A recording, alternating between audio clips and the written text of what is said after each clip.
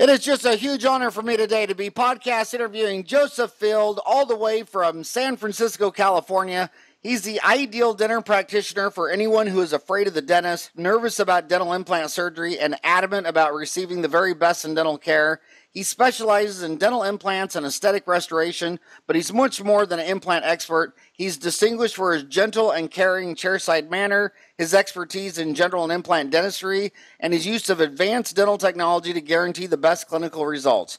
Dr. Field is committed to providing a stress-free dental implant placement experience for his patients. Widely recognized for his attentive and personal chairside manner, Dr. Field is not only adept at putting patients at ease and helping them feel comfortable, but he also offers a variety of additional relaxation options from aromatherapy and paraffin treatment to IV sedation to guarantee his patients a calm and relaxing experience. Dr. Field has achieved a nearly unmatched level of skill in dentistry with his diplomat of the American Board of Oral Implantology, signifying the highest level of competence in implant dentistry. He's also one of the few implant specialists to offer zirconia implants for metal allergies. In addition, Dr. Field is an Invisalign elite provider, one of a very small number of general dentists who achieve this top designation of Invisalign proficiency, and a certified IV sedation specialist.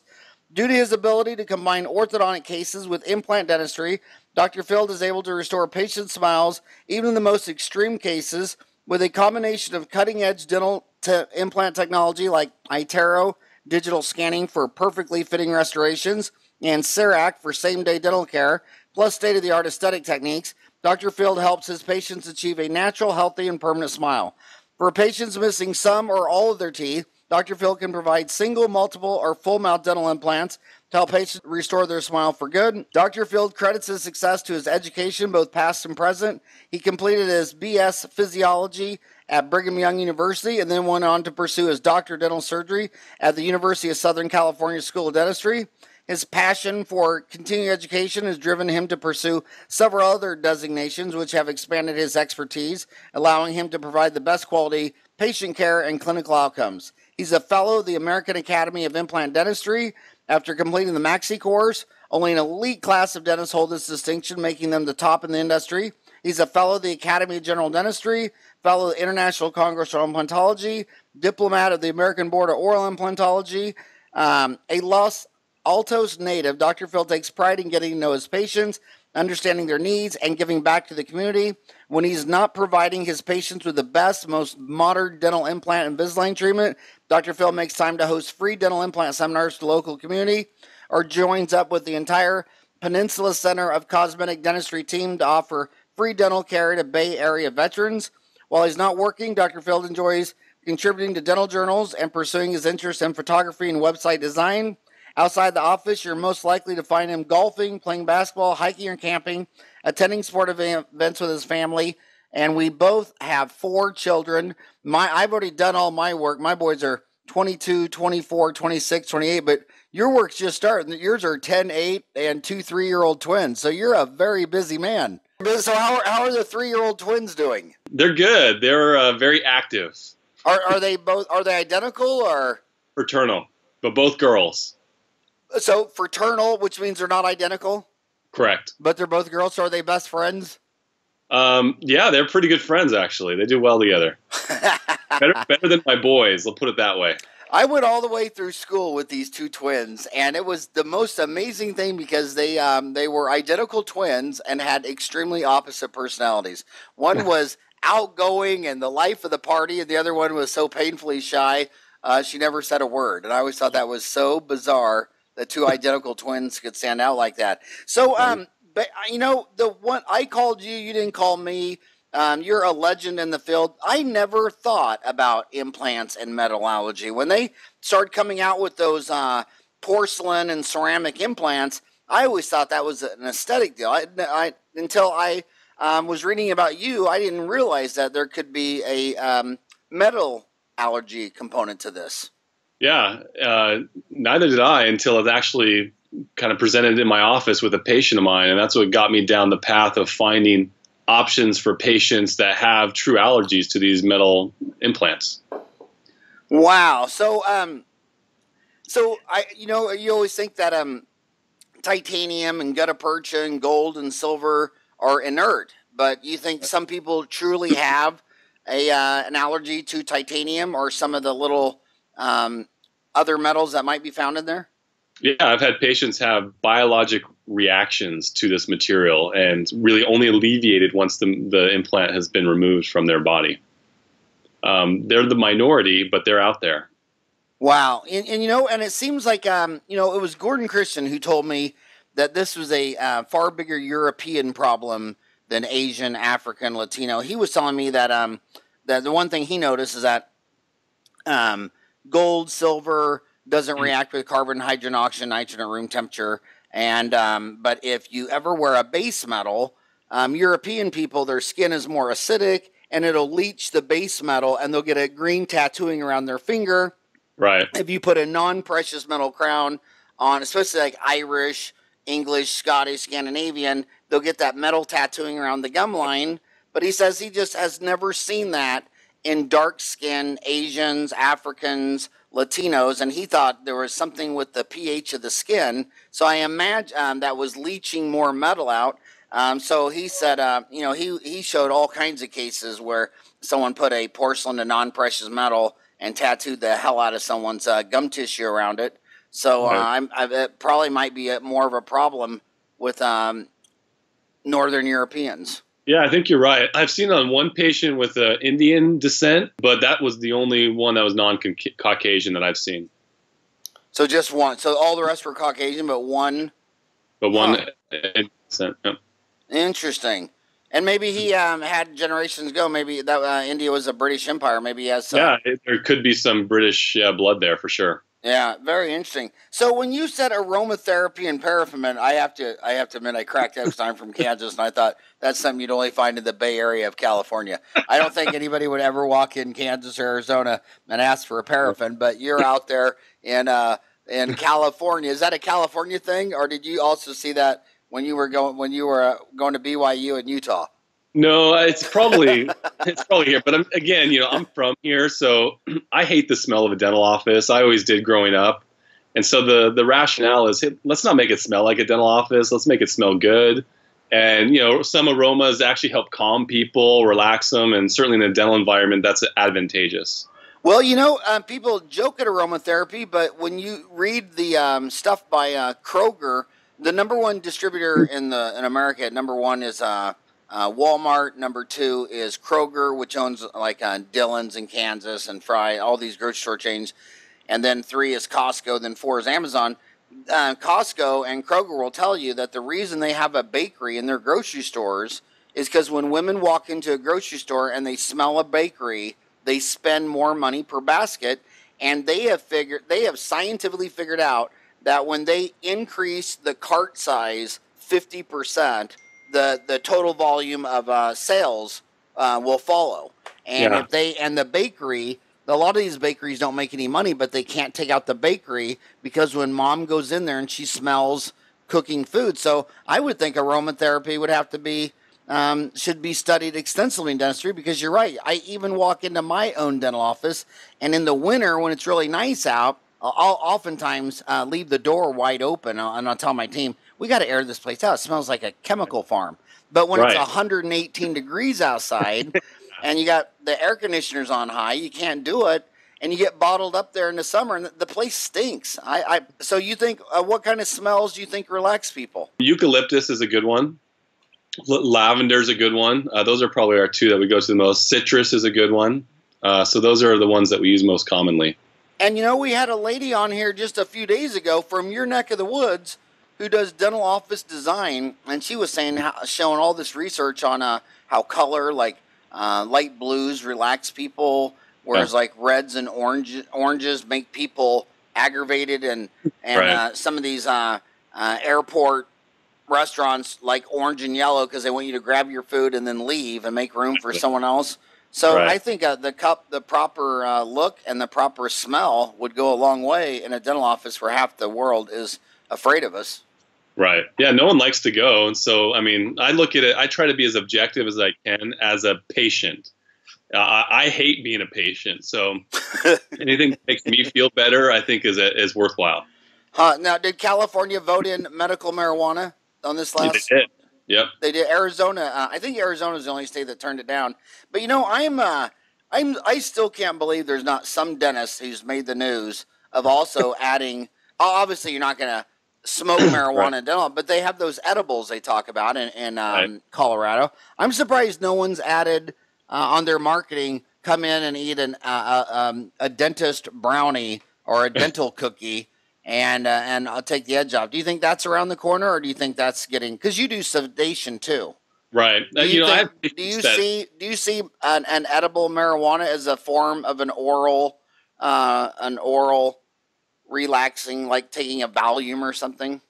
well, I have patients that admit to me that that's what they do, and it helps them. So, I don't know if I'd ever get to the point where I'm going to prescribe that or recommend that to people, but certainly patients here in our area are pretty educated on the benefits of marijuana, and so it's used. It's used by my patient population. Well, I'll tell you how old I am.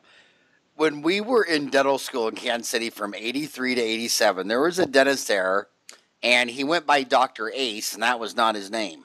But he was friends of mine, and me and Randy Kerwin went over and visited him. He's a dentist in Kansas, and he had a full wet bar in his waiting room.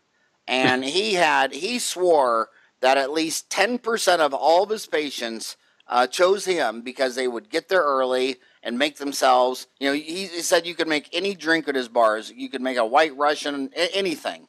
And Hmm. he had a full bar, and he thought that was an amazing practice builder. But now, fast forward 30 years later, I don't know if that would be a very good idea. Yeah. I mean, I wouldn't do it. I wouldn't do it for legal purposes. I mean, I wouldn't even let him have alcohol at a staff party. And I've gotten mad at the staff over the years because sometimes they'll bring it in. I'll say, man, if someone leaves a staff party and Oh, goes and T-bones in an intersection, yeah, you're live. we're going to lose everything. We just can't do it. Yep. And then they say, you're being a stick in the mud. And I'm like, America has 1 million attorneys, and I guarantee you I'm not going to be the guy buying the liquor at the team party. That's just pure stupidity. Well, half of them are in California, so I feel you on that one. Half of who's in California? The attorneys. The lawyers? Yeah. So, this is Dentistry Uncensored. I don't want to talk about anything that anyone agrees with. Joseph, you like going by Joseph or Joe, or what do you like to go by? Joe's great. Joe, these kids, I mean, you're in San Francisco Bay. You got 2 dental schools there. You got University of Pacific, which is private.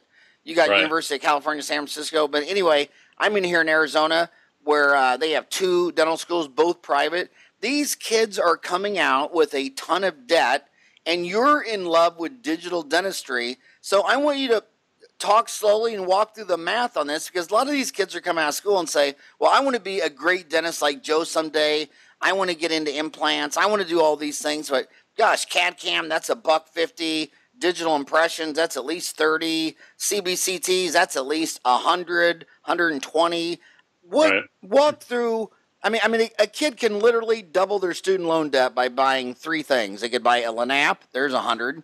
CBCT, there's 100. CAD CAM, 150. Boom. Three good decisions, and now I double my student loan debt. So do you just have to marry good money? I mean, I tell these kids when they get out of school, they should find an 80-year-old lady who's worth millions and start dating and marrying her, first. And then when she passes away, then you'll be debt free. You'll have all your student loans paid off. Right. Well, I mean, it's a huge deal. It's a big problem because they're coming out. What's the average? 250,000. 350. 350. I mean, it's not feasible. My recommendation. I've a lot of friends of their children are in school, dental schools, etc.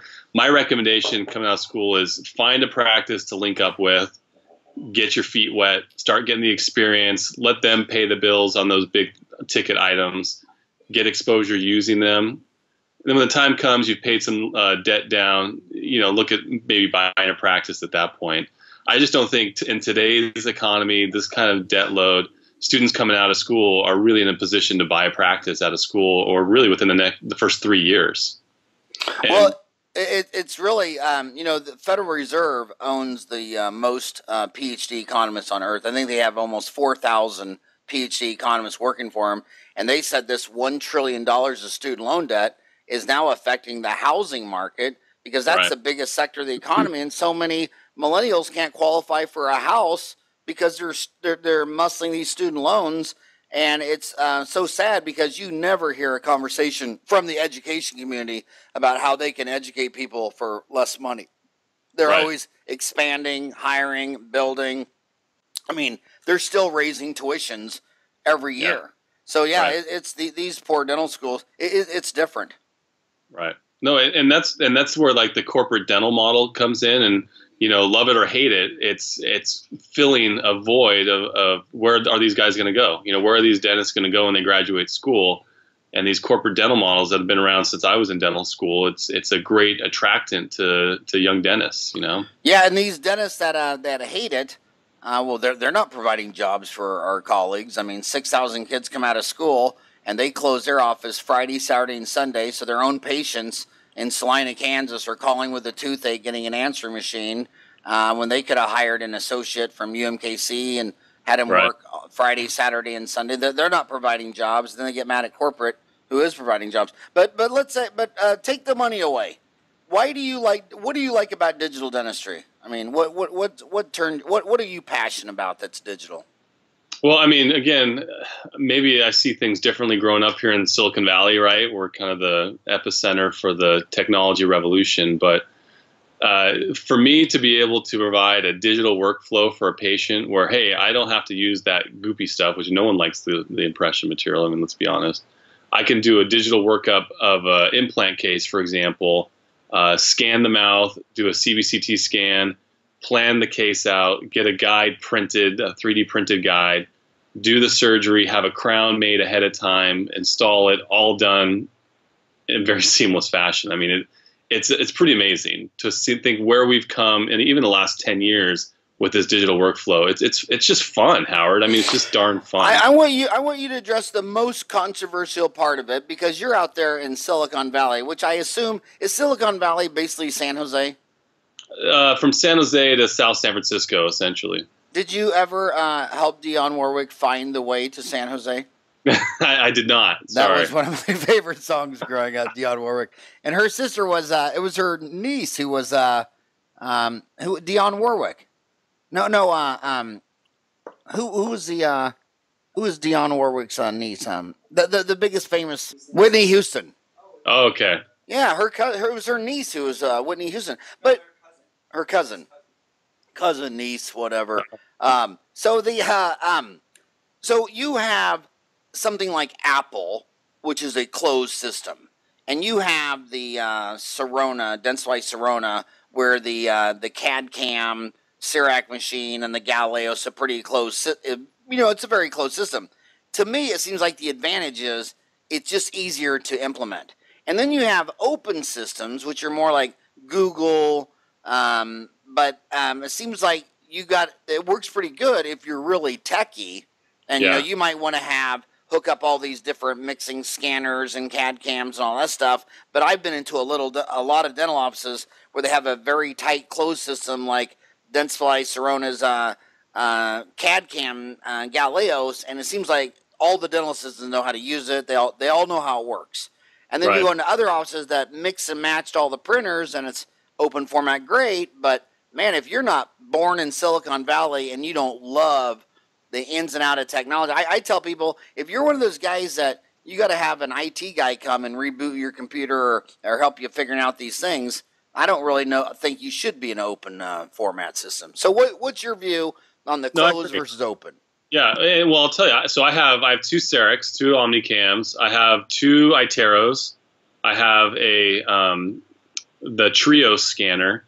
I have a Plan Mecha cone beam. So I mean, I have all of these different systems. So I have experience with that. Damn, what's your family, live under a bridge in a box? Pretty much. But hey, I got cool toys. You just listen.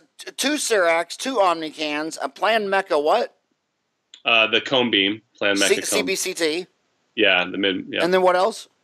The Trio scanner, and the 2 iTeros. You got those? Yeah.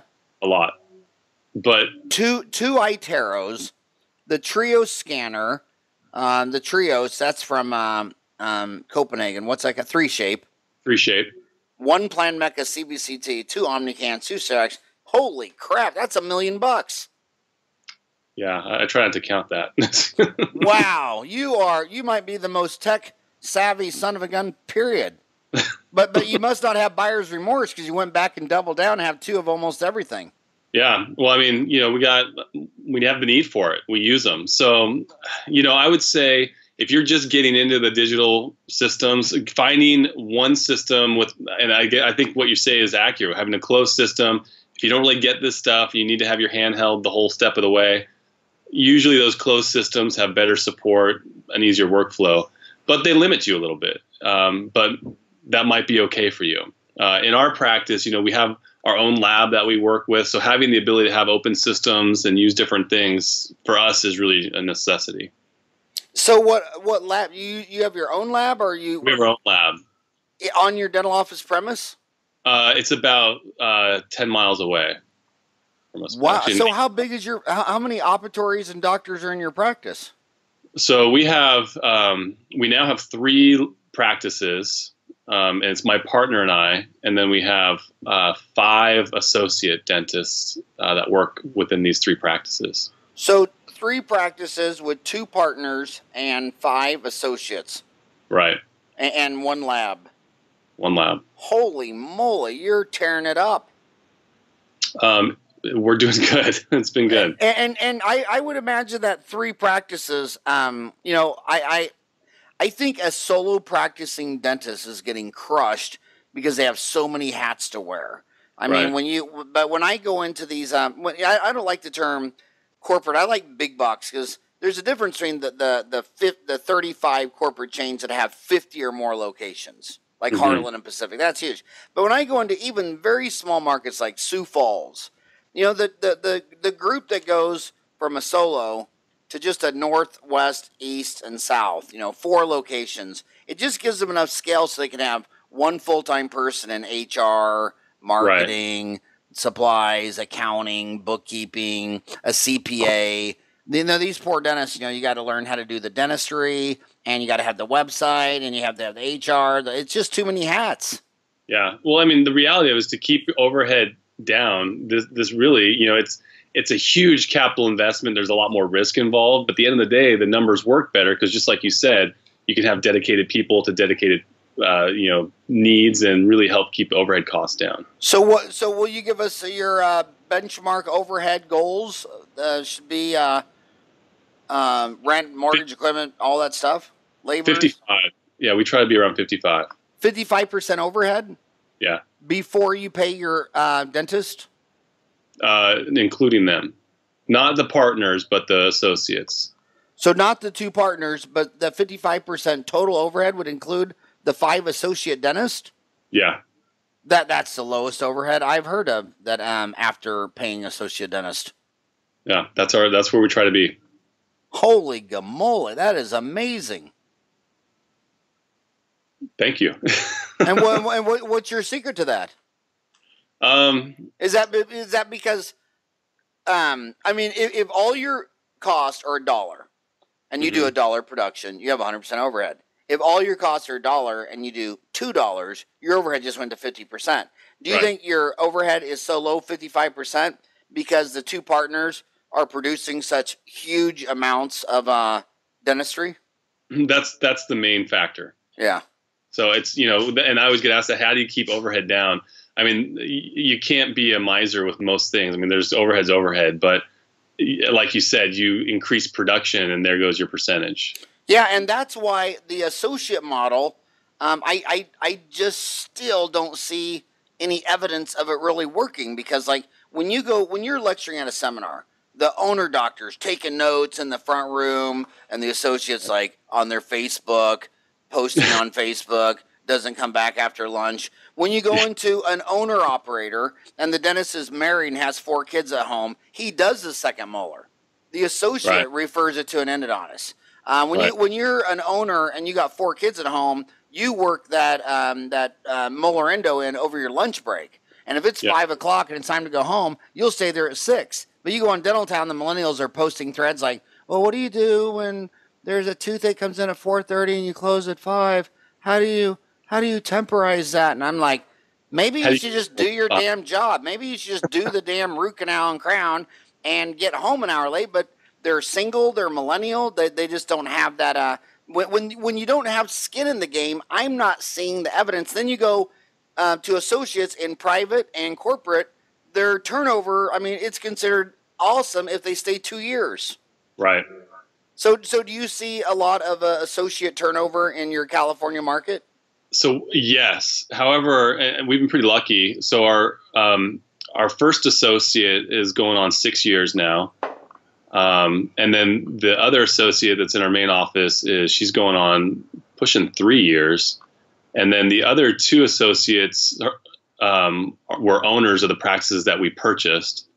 And then one of the other associates was in one of those practices that we purchased, and she's been there for 2 years. And so part of it is, we compensate them well. We, help them feel like they're part of the game. But at the end of the day, like you said, I mean, my partner and I do a lot of training with our other doctors and really try to have CE within our group. And yeah, I mean, they kind of show up and do their thing, and sometimes it gets implemented and sometimes it doesn't. But I think they understand that we're invested in them and their success, and we want them to be successful. So I think that carries a lot of weight in why they stay around and are part of our group. Well, I mean, every PhD economist at the University of Chicago, which has the most Nobel Prize winning economists, will tell you that incentives really matter. Oh, and having an ownership. I mean, hell, that's the difference in the United States and communist Russia that everybody lived through. I mean, when everybody's an employee in Russia, everyone shows up drunk and their productivity is pretty low. And then in America, where everybody owned their own farm, I mean, their productivity was so much greater. So it's very interesting to see how people will build corporate dental chains where every single dentist is an employee. That is an entirely different beast than competing against dental offices where the dental offices are an owner. Yeah. And I think the final business model has not been found. I agree. And I think the lawyers are ahead of us because they have these deals with partner. You make partner. Yeah. No, and that's really the model that we're going to get to. I mean, at the end of the day, Howard, people are like, hey, what's in it for me? Right? Am I fattening your paycheck or mine? And so it really is helping people say, hey, this is in your best interest to do that second molar endo or to work through your lunge because you're getting compensated for it. You're doing the right thing for the patient, the right thing for the practice, and you get compensated. I mean, that's the only way it's going to work. Okay, so walk through. So when you expanded 2 more locations, you didn't do a de novo startup. You bought a practice. Yes. So why did you want to go from 1 location to 3, and why did you do mergers and acquisitions, which is what Wall Street uses all day long, instead of a de novo build from scratch? How did that unfold? Part of it, we'll start with the first question first. So the reason behind it, one is we were running out of space in our main location, and how big was that? How many ops was that? 6 ops, and so you can imagine 4 doctors, 2 full-time hygienists. It gets tight, and we were already on split shifts, morning shift, afternoon shift kind of deal, and Friday, Saturday, all that kind of stuff. But anyways, we're out of room. So that was part of it. And the reality of it is just looking at the numbers, you can go do a startup and start building the practice from scratch. And it's going to take you a while to get into the black with that kind of scenario. That may be okay for you. For us, it was a numbers game. So we buy these other practices. The production off those doctors that stayed pays the bills. So no matter what, it's at least break even. Now, we've been able to structure things and, again, assume other costs and get overhead down so they become somewhat profitable. It just depends on what extent. But it just made total sense just from a number standpoint. So the doctors that sold you those 2 practices stayed on? Yeah, they stayed on. So why did they want to sell then? Both of them were looking to change their schedule. So they wanted to get to, working less days, which was great for us because we wanted their space. They wanted to cash out while their practice was at the best value it was because they were working full time. And it was interesting how it came down. Actually, we were initially just looking at one practice in particular. And then this other doctor got wind of what we were doing. He's like, well, I want in. He's like, he was actually in contract with another. So are you technically a baby boomer? I'm a Gen I think I'm Gen X. Gen X. So I'm a boomer. You're at the tail end of Gen X. Yeah. Do you when you look at the 35 corporate locations that have 50 or more offices, they're 2/3 female dentists. Yeah. Do you think the millennial, and especially the women, are more likely to say, I don't want to be an owner operator like my dad, and I would rather just be an employee? Or do, 100%. or do you think that is a I'm sexist, no. generational, wrong statement? I think it's a fantastic option. I think it's great. I mean, But do you think it's real, or do you think it's perceived? I think it's real, and it's based on my experience with what I've seen trying to find associates, et cetera. And I don't think that's a bad thing necessarily for our society, right? For dentistry, it creates a challenge. But for our society, I mean, I think it's a great thing. I'm kind of a traditionalist in my because the girls that graduated with me 30 years ago, I mean, Lisa Gonzalez, Stephanie Carmona, those girls, they were owner operators to this day. And I would say the average girl in our class from 30 years ago had a bigger office than the average guy. I mean, like Stephanie Carmona, I mean, huge. She's like you. She's placing all these implants. She had $1 million practice. So does Lisa Gonzalez. I mean, they were crushing it. So the question is, I know the girls 30 years ago used to get really mad in class when these male dentists say, well, a lot of these girls are going to get married and they're going to work part-time and if they marry, blah, blah, and they would just fume. And they didn't do that. They did not do it. Now it's 30 years later. We can see what they did. They worked their ass off 30 years. So the question is, are the girls and guys graduating today, the millennials, are they different than the boomers from 30 years ago?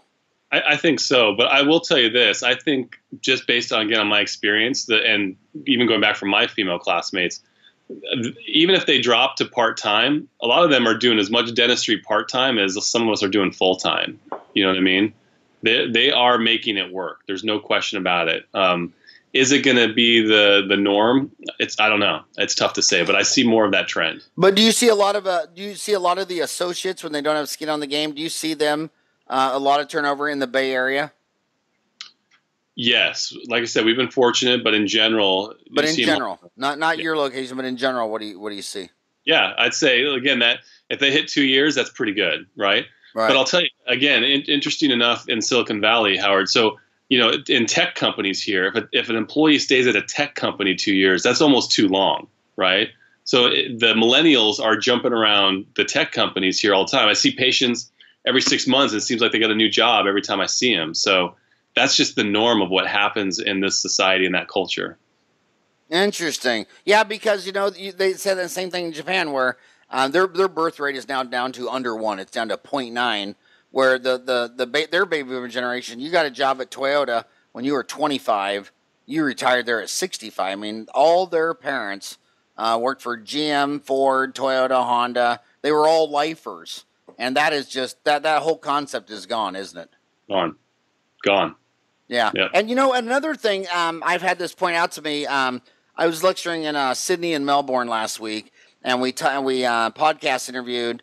There's only 2 publicly traded corporate dental offices on the ASX, and there's one in Singapore. And I had the biggest whale in that market, and he was saying that the millennials are completely different. He said the baby boomers. I mean, look at the 10 Commandments. What are the first 3 commandments? Obey a God. Keep the Sabbath holy. Don't take his name in vain. What's the 4th one? Again, obey your parents. The first 4 out of 10 are obey someone else. And he said the millennials, he said our generation, you were the doctor. You did what they said. If you said, I need a root canal and crown, they just say, well, Dr. Field, you're the doctor. You know best. And the millennial says, I am most loyal to me. And he says, you look at these corporate dental offices where they were saying his publicly traded corporate chain has 20% turnover of dentists per year while they just keep growing by millions and millions and millions. He says, look, this is evidence. The millennials don't care. They say, this is my office. It's convenient for me. It's got convenient hours. I assume a filling is a filling is a filling. A cleaning is a cleaning is a cleaning. I don't really care who does it or who fills my prescription of penicillin. They're loyal to themselves first. And he says, as everybody badmouths his 20% burn and churn of dentists per year, he's got a $100 million valuation on the ASX, and he owns 80% of the stock. He says, I don't care what you say. They're loyal to themselves They're not loyal to the company. So you say these people that work at a tech stock, they jump every 2 years. They're not loyal to Facebook or Google or LinkedIn or Twitter. They're loyal to themselves. Yeah. Is it close to their house? What are the stock options? Can they come in late? What's the cafeteria food like? That's kind of what matters. Yeah. So my gosh. Let's walk through these technology purposes. You like CIRAC? You have two of them. Two of them. Two of them in 3 locations. No, actually, that's a good question. So we have 2 in our first location and 1 in one of the other locations. So 3 total. My gosh, 3 CIRAC. So why do you like CIRAC? And why not E4D by Plan Mecca? We've been doing CIRAC a long time. When E4D came out, I mean, they just didn't have the same, they hadn't gone through the same bumps in the road that CIRAC had gone through. I think they're better now, and having, again, it be open source is nice. But the CIRAC workflow, like you said, with a closed system, it just works. It's very predictable. It works really well for us. And I think it's going to be a game changer in 15 days when they lose their exclusive with Patterson and start selling them through Henry Schein and others. Do you think that's going to, what do you think that's going to do for you as a CIRAC user by not having it exclusive with Patterson? I'm hoping costs come down. I mean, it's competition. Yeah, that's the big thing. They're pretty expensive, but as far as the system itself, the results we get for it, no issue whatsoever. Our associates crank on them. They work very well, and our patients love them. It's funny. Even last week, I don't do a ton of them now. I'm doing mostly implant surgery and Invisalign type stuff, but I had one last week I was doing, and I told the patient, I don't really have time to do a CIRAC today. I'll just do a quick lab crown. You come back for the temporary. And he said, "Oh no, I'll wait then until you have time to do it in one visit. I'm not coming back." And who does the scan and milling and all that? Is that your doctors, or are the assistants doing that? We do it. And so I know there's different modalities, but I'm a big fan of, hey, I think we should be doing it. It gives us an opportunity to talk to the patient while we're going through the design process. We can show them what we're doing, why we're doing it. I just think that's a service that should be provided. It takes, 3 minutes. It's very quick. I have no problem with that. I mean, there are offices that turn and burn, and they say, hey, you prep and you get out and you let your assistant do the rest, and that works for them. With our patient base, that wouldn't fly. And when you say your patient base, do you think your hours are a competitive advantage? I mean, do you think most of the San Francisco Valley most dentists are Monday through Friday, 8 to 5? And do you do extended hours? Do you think that's a big part of your secret sauce, or not really? No, because that's done all over the place around here. So what's done all over the place. The extended hours and having more availability. There aren't so many of the Friday off guys anymore. Well, what are your hours? We're Monday through Friday, 7 to 6, and then one Saturday a month, 8 to 5. So one Saturday, 8 to 5, Monday through Friday, 7 a.m. to 6 p.m. Yeah. And you're still getting those people on the Friday afternoons. That was where we science kind of fell apart.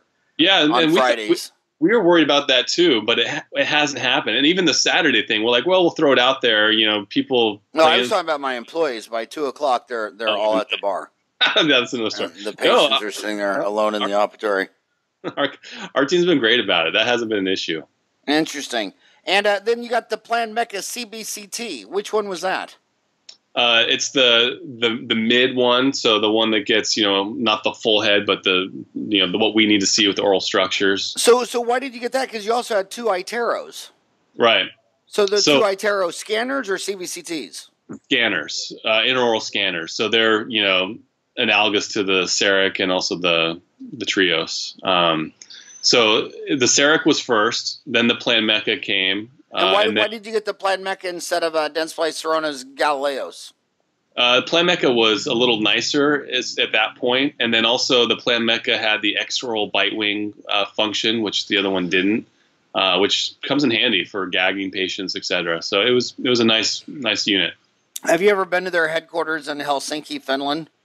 No, I'd like to go. Sounds nice. That was that's an interesting place because those you bought Trios, which is a 3 shape out of Copenhagen, Denmark, Right. And here's my belief on those great companies. When you go to Scandinavian, like 3Shape in Copenhagen, been there, Plan Mecca, Helsinki, Finland, their winters are so brutal that the only way you get through them is everybody just works 12-hour days. I mean, like 7 to 7, 6 days a week. Then Sunday they just go home and do their laundry and all that stuff.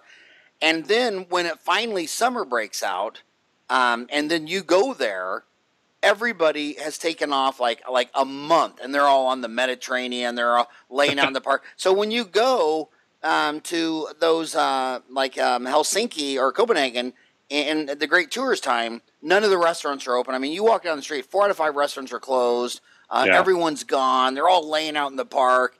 And I think the reason there's such great civilizations and great technology is because during those long, brutal winters, I've had so many dentists tell me, look, you got 2 options.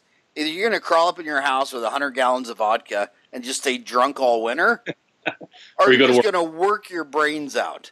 Right. And he said there's nothing else to do but work. And I used to believe that with Creighton, because at Creighton so many times in Omaha, Nebraska, I wanted to just play on Saturday, and we'd look out the window and it was like 10 degrees below zero, and it's sleeting on the window, and it's gray overcast. And I just thought, hell, we might as well just stay in and study.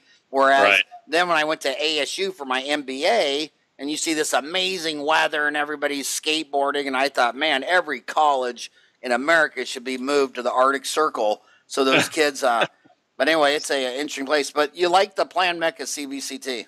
I do, yeah. And I looked, the Galileos, they have Sirona has a new one. We actually need to get one in one of our new offices. And I've been looking at that system. It's nice. It's nice. So I don't know what I would get. The not the Galileos, but they have a step down from the Galileos now. I forget the name of it. Okay. So what's the difference in the scanners? You got a Copenhagen, Denmark 3Shape Trios. You got 2 Iteros. What's the pros and cons if someone's listening to you and say, if you had to buy one, which one would you buy? So the one that has the nicest interface is the Itero, for sure. The easiest scanner to use is, meaning how quickly it scans and the quality, is going to be the Trios. The reason we got the Itero was mostly for Invisalign. That was the initial reason for getting it. We do a lot of Invisalign. Because Invisalign bought Itero. And originally, that was the only. Invisalign's right by you. They are. They're in San Jose, just down the road. Yeah. Do you know the CEO? He's a patient of mine. No way. What's his name? Joe Hogan. Joe Hogan. I have been my biggest fantasy is to get that guy on a podcast. All right. I don't have any. You can't get his contact information on the internet. I mean, no. He lives probably a mile away from me. He's a patient of mine, so I'll put in a good word. Will you email him and CC me and say I'm begging? I'd fly to San Fran to do it. He's a great guy. And I've seen him on what is that show? It's MSNBC. What's that other bald guy? He kind of looks like me. That crazy bald stock guy on TV. The Mad Money guy. Yeah, Mad Money. Yeah, he's been on Mad Money. Say, hey, this is what's that Mad Money guy's name? Jim Kramer. Tell him that Howard Farran is the Jim Kramer of dentistry. And you say he's already dealt with the craziest bald guy, Jim Kramer, on Mad Money. Because the reason I want to talk to him is because, when I got out of school in '87, all the big brands, Colgate, Crest, Listerine, they were all made already. The only consumer brand that I can think of in the last 30 years, from Kansas to Kathmandu, I've lectured in Malaysia, Cambodia. You go to a restaurant in Cambodia and tell the waitress you're a dentist, she'll ask you about Invisalign. Yeah. I mean, it is absolutely around the world. I think it's the biggest, and how they built that brand was just amazing. Yeah. And so I'd love to talk to that dog. But anyway, so let's switch to and the reason implants and Invisalign are so huge is because when you go to so many of these government dental insurance schemes in Tokyo, Paris, London, where the government only gives you $100 for a molar root canal, and your costs are going to be $300 if you do it right, or $400. The reason Invisalign implants are taking off because that's the only 2 procedures where insurance or government doesn't set the fee.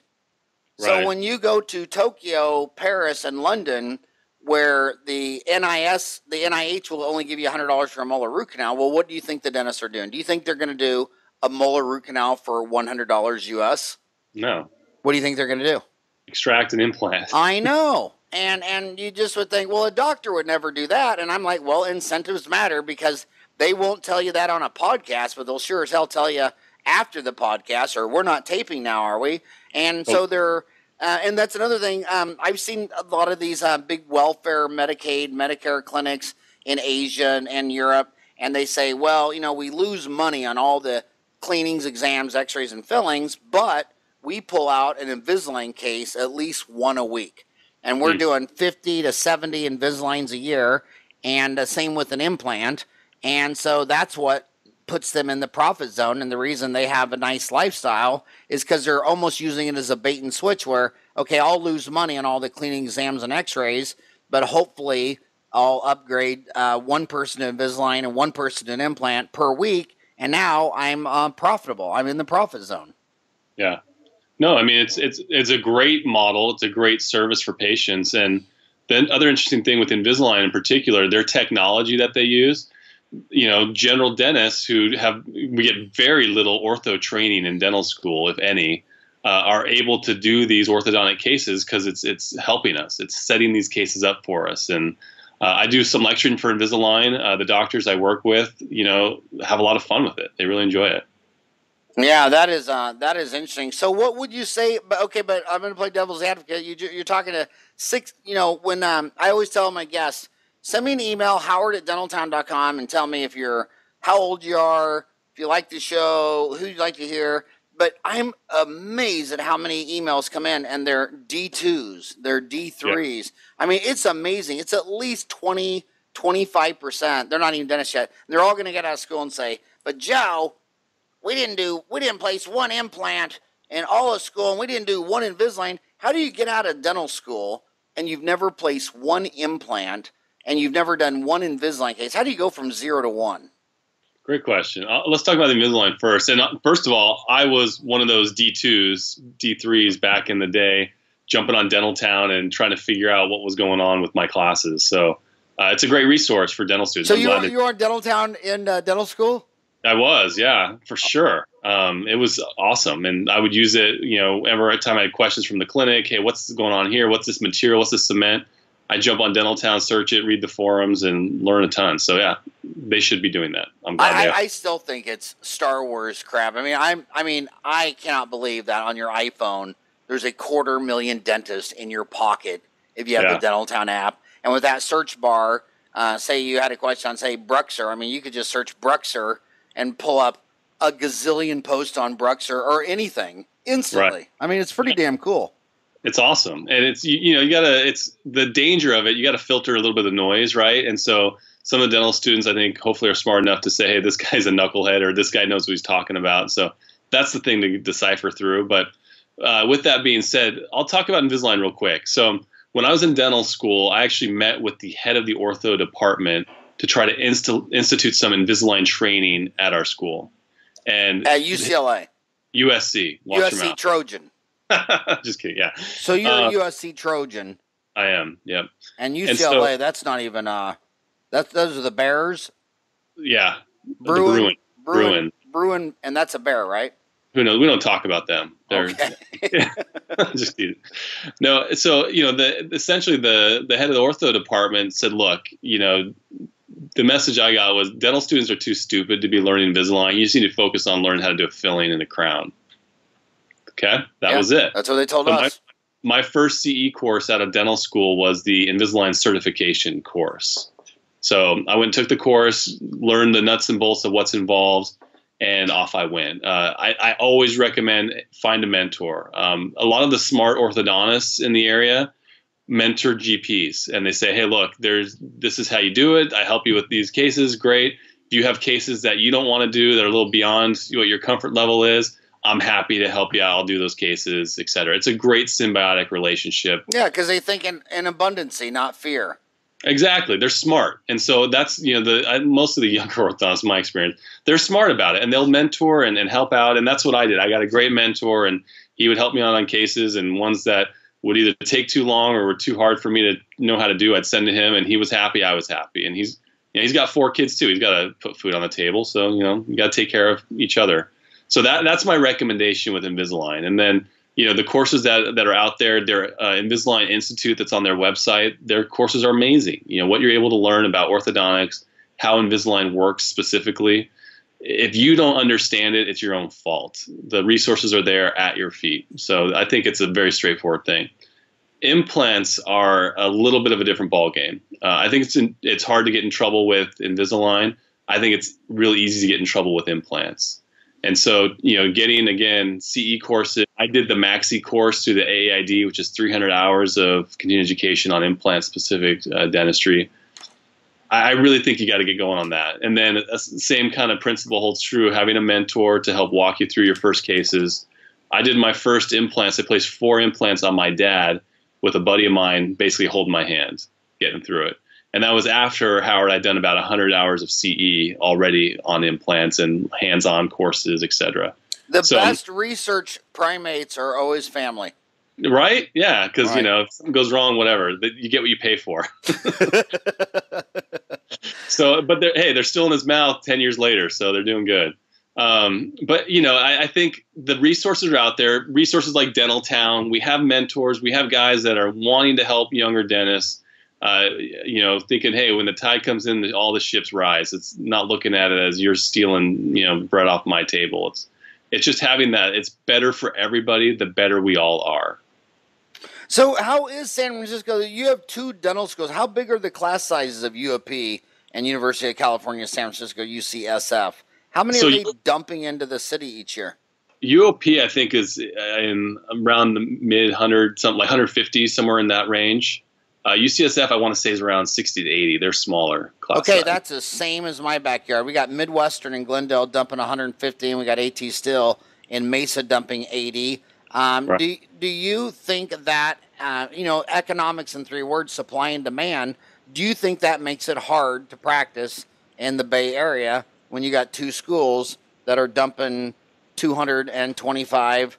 They dump 1,000 every 4 years. Do you think that is a balance to the offering liquidity to the older guys retiring and selling their practices, or do you think it makes it for a very hard place to practice? I think it kind of depends on the practice model. So I think insurance-driven practices that really rely on these insurance plans, et cetera, it's a hard model to compete with. And so a lot of the younger dentists are getting into those models, and they're fighting for scraps, so to speak. But and you say you're not insurance-driven, not that you don't take the insurances, but that you're so concentrated in implants and Invisalign, which aren't insurance set prices. Right. Yeah. So, we're not necessarily having to succumb to the evil empire, so to speak. Do you take all the PPOs? Delta is a PPO because they set the fees, and they claim they have 96% of American dentists participating. They tell that to everyone they're selling insurance to. So do you take Delta? On 2 of our practices are fee for service. The 3rd one is a Delta PPO practice. So 2 of them you don't take Delta. Right. And 1 of them you do. Yeah. Wow. And how, and which, and I'll tell you, the 3rd one is we're going to go to fee for service as soon as we can on that practice. And when you drop being a Delta provider, what happens to all the Delta patients? About 1/3 of them leave, 2/3 stay. That's what we found. And so, talk more about that. So what you just said is everyone's fantasy, but not many people have the testicular fortitude to do it. But you're saying it's worked for you to do it, and you'll lose 1/3 and keep 2/3. Right. And I'll credit where credit's due. My partner is the one that had the testicular fortitude to do that. It's one of those things where you just get to the point where you're like, look, I want to work smarter, not harder. I want to do what's right. I want to do what I enjoy doing, what's best for my patients. And I don't want to have an insurance company telling me how I'm supposed to do my job and what I should be doing for my patients. There's just so many ethical issues with insurances and how these practices are run. So you don't done. take any PPOs in 2 of your practices. Right. So we're fee for service. We bill insurance for patients, and they get reimbursed by their insurance according to their insurance plan. But we are fee for service. Well, the best thing about lecturing around the world is you see this rodeo being played or not played at various levels of the game. Like, okay, so there's 7.5 billion people. There's only dental insurance covering 1 billion people. Right. There's no dental insurance in China, India, and Russia. They don't even get it. But I watched this rodeo in the NHS when I got out of school 30 years ago. All the 20,000 dentists in England were the NHS, and they just kept lowering the fees, increasing the volume, and dentists had to go bankrupt before they dropped the plan. And they'd say, okay, well, I went bankrupt, so I think I'm just going to open up, and even if I just have one pay. And what I'm seeing is this is very bizarre. The insurance model from the 60s and the 70s was this big practice where you delegate all this stuff to the assistants and the hygienists and all these admin people. And then after they're driven into the ground, they just open up a dental office. There's like one chair with like one employee, and their phone is their own iPhone, and they just see one person an hour, and they're taking home $150,000, $180,000 a year, and they just say dentistry is not a game of volume. And they used to have 9 employees and 6 ops and running around with a chicken with their head cut off until they went bankrupt. And now you go back to England, and now there's about 5,000 of the 20,000 dentists that don't participate with any of that NHS stuff. Yeah, it's a racket. I mean, just the reality of it is insurance companies are in business of making money, and they don't want your patients to get money. They don't want you to get money. They want the money. It's a total racket. And most of our patients understand it, and they get how it works. And so we have, honestly, Howard, very little pushback from our patients on that. Now, of course, I know what my homies are thinking. These boys are listening to you from Louisiana and Mississippi and Oklahoma saying, okay, Joseph, are you in a really rich Silicon Valley where all your patients have stock options for eBay and Uber? I mean, or would you say you're in really rich areas that you're not finding in rural Oklahoma? So 2 of our practices are. One of them is not as an affluent area, right? But I honestly, it's no different here because incomes are higher, but cost of living is exponentially higher. So the term we use here is house poor, right? So someone might be making $200,000 a year, but they're barely paying their bills because their house costs $2.5 million, right? Oh my God, I know. I'll never forget. I was in Manhattan, and this very famous dentist, maybe I shouldn't say his name, and Larry Rosenzweig, and he wanted to show me his apartment. This was like 30 years ago, and he just bought it. I think it was back in the late 80s, or maybe it was like 1990. He just bought it for like $8 million or something, and it was like 1,000 square feet. Right. And I'm like, you paid $8 million for 1,000 square feet? And he's like, oh, you can see Central Park. And I'm like, in Kansas, you couldn't spend $8 million on a house. You could buy a subdivision for $8 million. Right. And kick out the whole cul-de-sac. I mean, it was just so yeah, those houses in San Fran. What are those houses that I always love when you're looking at the bay and you're walking down those hills? There's all these little houses, and they can see the Golden Gate Bridge. What are those houses running for? So that's $4 to $6 million, depending on what it has. But if you ever have a patient come in, she's like an 80-year-old widow, and she owns one of those houses, and she's single and lonely. Could you fix her up with me? I will. Well, yeah, okay. Give her my email. Keep tabs on. But yeah, so you're making bank, but you're house poor.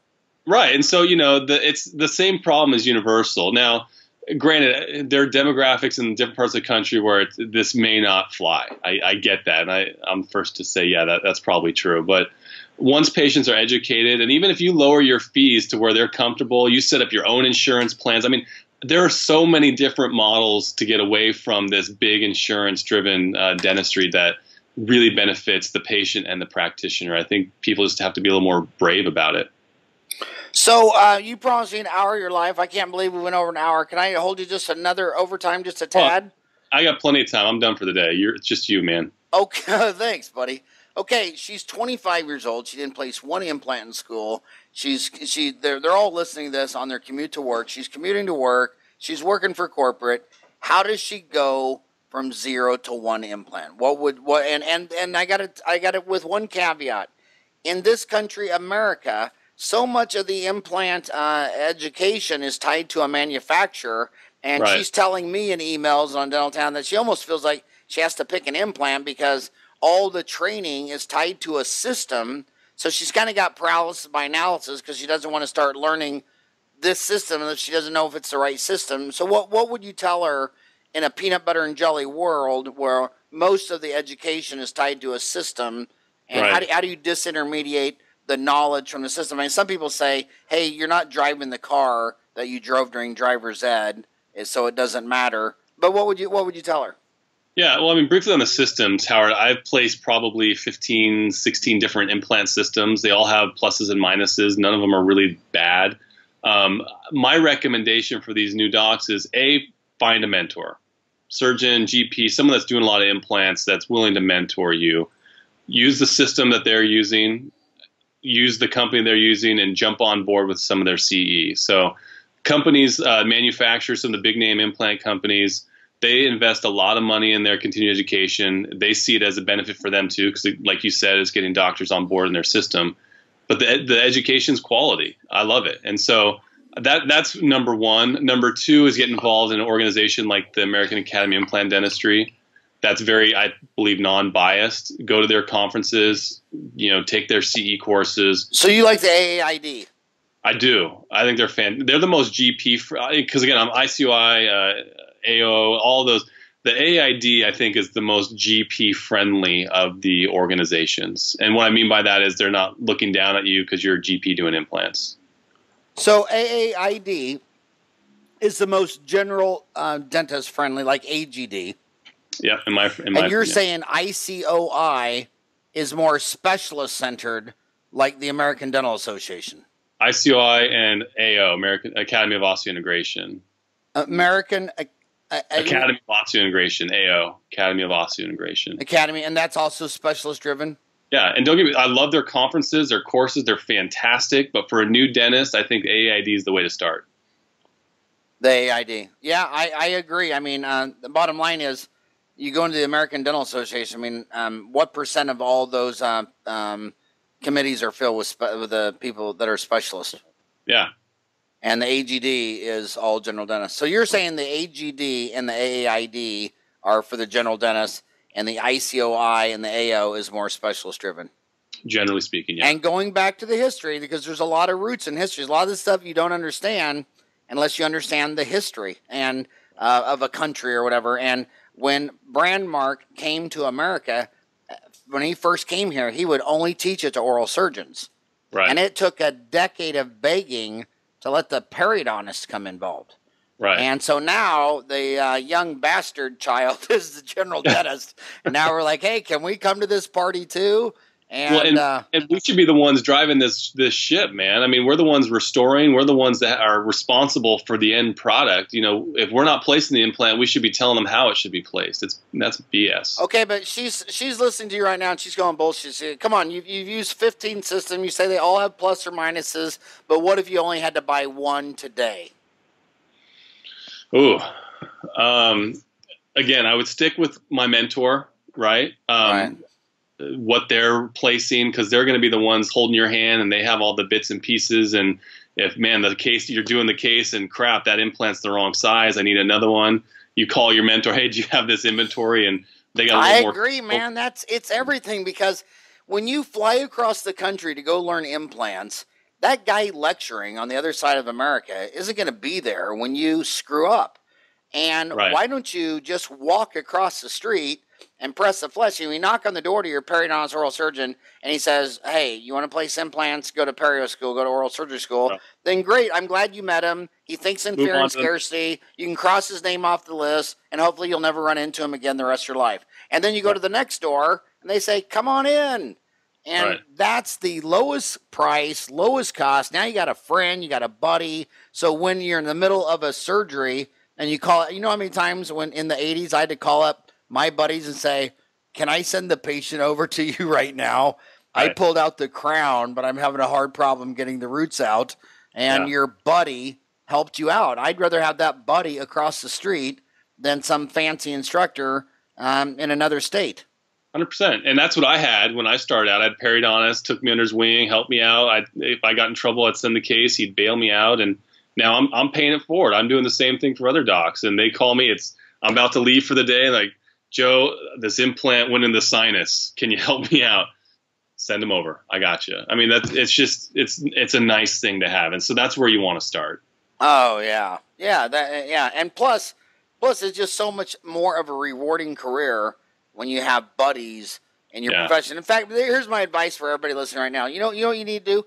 You need to go to breakfast, lunch, and dinner with more of your homies in your zip code. And I'm saying that to all you people spending time on Dental Town. Why you spend all day talking to dentists all around the world? And you know how many times I walked into a medical dental building and I said, how many dentists are in this building? They say 8. I'll say, when's the last time you had lunch or dinner or breakfast with all other 7? And they'll usually say 5 they never have in their whole life after a decade.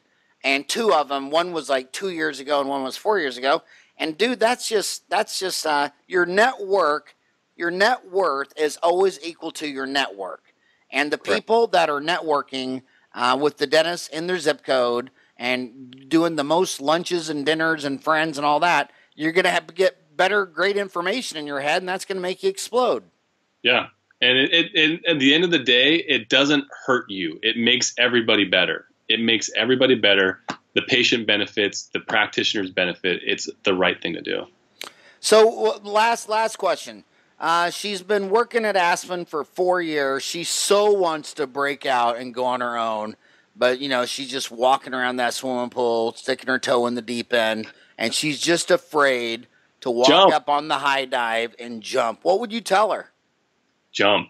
Make the jump, man. It's, you know, at the end of the day, the best way for job satisfaction, profitability, et cetera, you got to be an owner dentist. You really do. You do not want to work for someone else. So whether you get into a group practice, partnership scenario, some of these models that have ownership potential, you want to have skin in the game. That's where the reward comes from of doing what we're doing. I mean, dentistry's hard, Howard. I mean, it's not easy work. There's a lot of stuff involved, and being an owner makes it worth it, in my opinion. And you're out there in the middle of Silicon Valley. What would you say to an old guy like me who's right now everybody thinks Facebook's all that in a bag of chips, but I remember when they used to say it about MySpace. I mean, MySpace is all that. I mean, and I look at the data, and you look at the S&P 500 in 1950, by 2015, 88% of those companies were gone.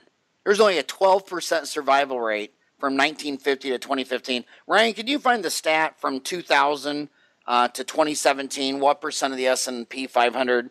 Because I read it's even been more brutal from 2000 to 2017. So my question is this: how are you feeding all those new patients? And you're in a high-tech valley. I mean, is direct mail dead? Is the Yellow Pages dead?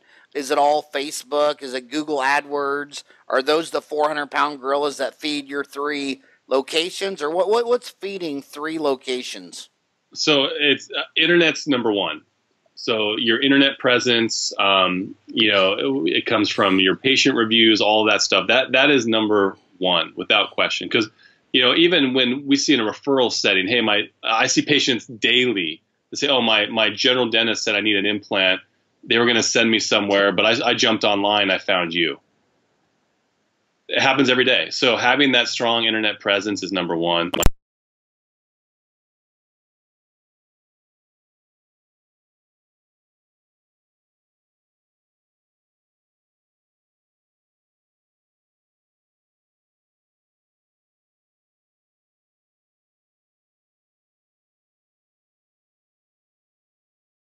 Wait, say it again. So half the companies since 1999 are gone. 2009 down 17%, and since 2011 11% are gone. So, you know, it's so funny how these companies, they're so arrogant because they think since they're all that in a bag of chips that they can do anything. You know, like when Facebook bought Instagram. I mean, you post a link to like a 5K for an oral cancer march, and they won't even let your link be activated because they don't want you to leave Instagram. They want to shove more sponsored ads down your throat. You know what I mean? Yeah. It's like don't be too cocky, buddy. There's a high mortality rate. I mean, Yahoo was king of the hill early 2000s, but now they're almost bankrupt, right? So. Yeah, and Google tried to sell to Yahoo. What was it for? Like $1 billion in like '94.